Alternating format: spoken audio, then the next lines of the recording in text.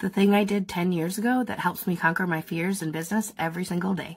I was living in Chicago. I heard about a woman who had a program called Fear Experiment. Fear Experiment was basically a social experiment. A group of 15 to 20 people were put together to learn an art form in about 8 weeks and then get on stage at the Park West Theater in Chicago in front of 600 people and perform.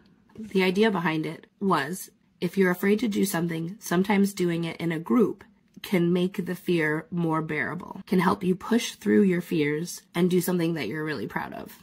And the art form that I was assigned was STEP. Saya ran this program for about 10 years. She would always choose art forms that she wanted to learn for herself. We performed at the Park West in front of 600 people. I even led a group at the front of the stage. That was a little scary.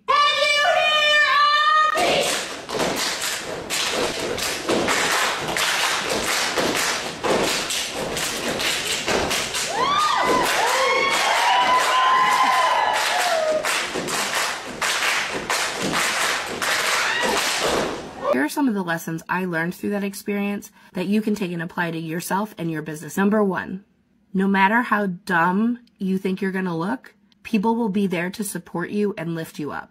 Whether that's your friends, your family, or your online community, you will find support and they won't think that you're dumb. 2, making a commitment to yourself and working through your fears is the best way to find success. 3, find a group of like-minded people who may also be afraid but are there to support you no matter what, and join them. For my affiliate marketing business, I joined Passive Income Blueprints because I saw how the community showed up for each other, and I said, I want to be a part of that.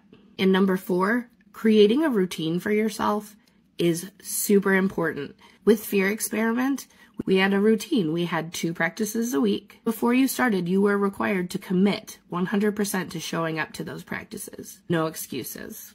And that's a concept I've applied to my business as well. I have a daily routine, and I show up for it no matter what.